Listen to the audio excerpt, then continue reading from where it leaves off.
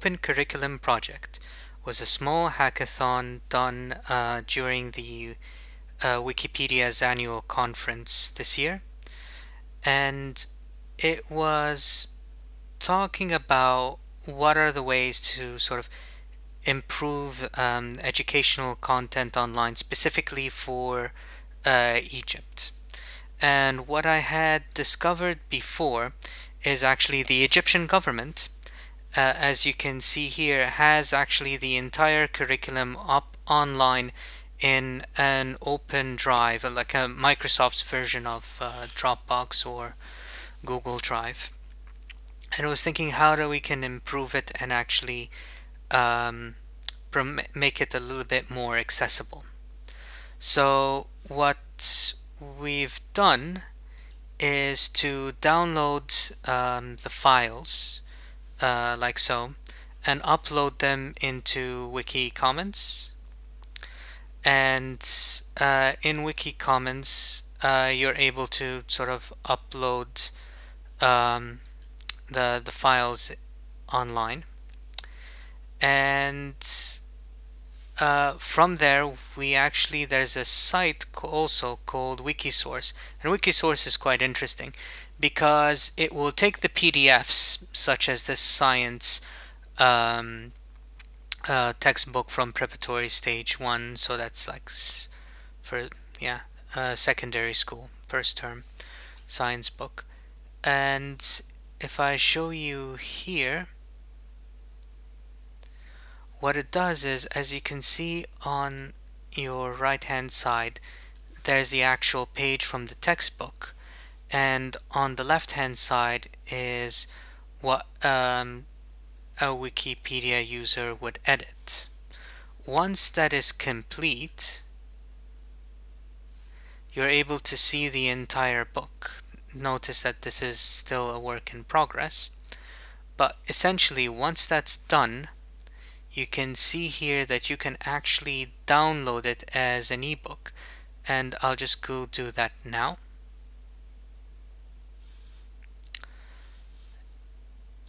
And when I open it up, you'll notice that iBooks has just opened it. And in fact, I can go scroll through the page one by one. And this will work for anything that reads EPUB books, but as you also notice here, that it will also accept PDFs, and you can actually get a printable version if you so choose. But what that means is that you can actually take curriculum books, upload them into Wikisource, and then continuously update them and improve them depending on the year, or also depending on if there's any textual errors. Wikisource doesn't actually care about the correctness of the content. It only needs to make sure that the content or the digital library version reflects exactly what's on the books, which means that there's still control for the curriculum, but equally you can still have discussions here, for example, on what do you think about the books. So that actually is quite helpful for also the education, whether or not you believe the if the content has grammatical errors, scientific errors, mathematical errors. You can have a discussion on those and actually have a conversation about the curriculum. Now, it actually doesn't take much to help. So the first thing that you'd need to do is to actually download a curriculum. So this is Marhala Al-Ibtidaiya, so that's the primary school, and you can actually just simply download it, and that way you can upload it. The second one is, as you notice I haven't logged in, you can log in and create an account. I am just going to log in right now.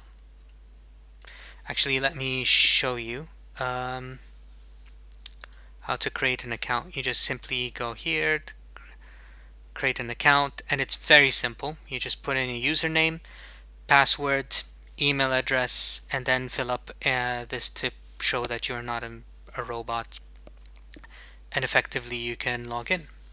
So I'll just do that now.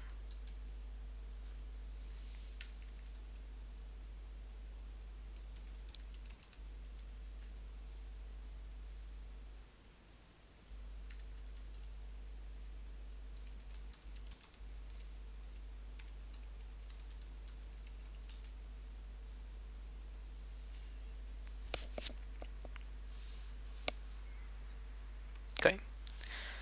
So as you can see here, it's asking for a media to upload. So you select a media. In my case, it is the educational content that I mentioned before. So I'll just go through here.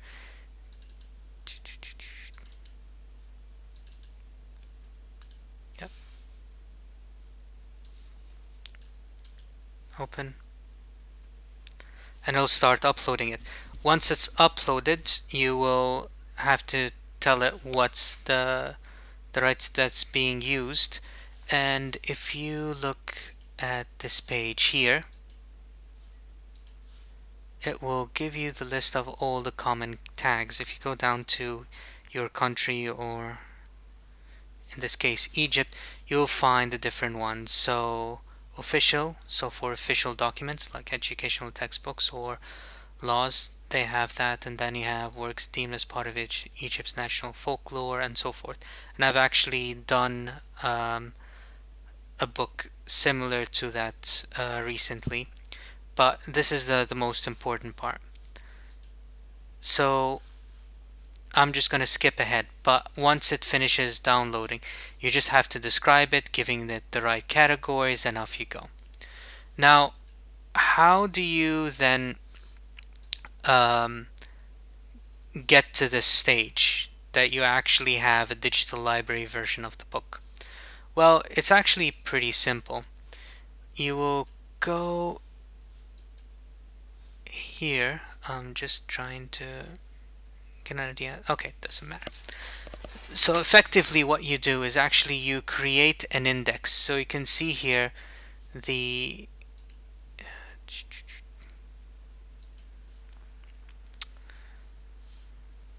let me get that. Yeah, the index link. Essentially what you will do is whatever the name of the file is, so if it's science.tr1.pdf, you will go to Wikisource and just create a URL that includes index and then the name of the file. That will immediately populate the page that I had just shown you here. I'm just trying to open that up. And this is where you can go and start editing the book. Now, what about Arabic textbooks? So as you know that you probably need a different keyboard. Well, that's actually not that hard.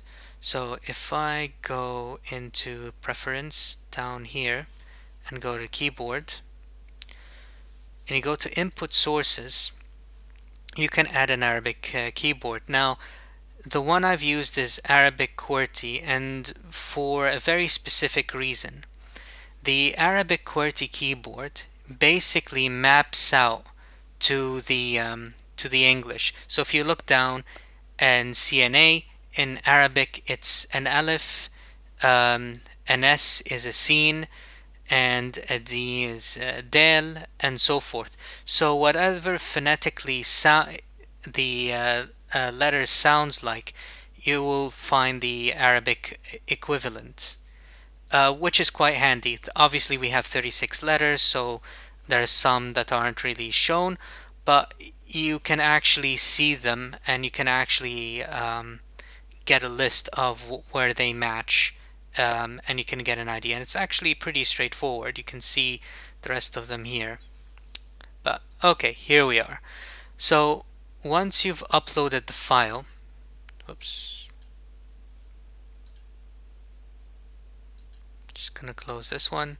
Yeah, the upload wizard. So that should take in 2 seconds. So once you've uploaded the file, what you need to do, I'm gonna copy this, is simply create an index, a Wikisource index with that name. And then suddenly a page like this will appear, and then you will need to edit, page by page, every single one. And luckily there's OCR, so image recognition, so it will automatically populate a page. You save the page and edit it, and once that's done, the final results will be shown here. And as you can see, this is the content of page 6, this is the content of page 7 and 8, and so on.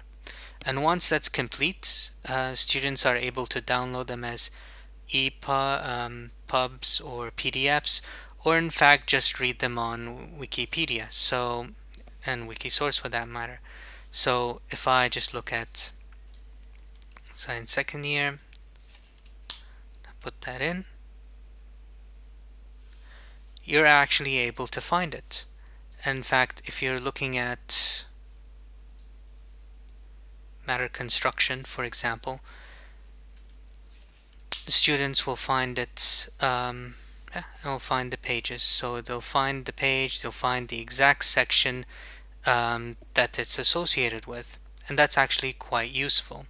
With Wikipedia, one of the problems is if you go, for example, to a page on aspirin, for a young kid that just needs to know that aspirin is a painkiller and so forth that can help. When you look at the aspirin page on Wikipedia, it gives you the chemical name for it and a whole bunch of details that maybe a child will actually have problems with it.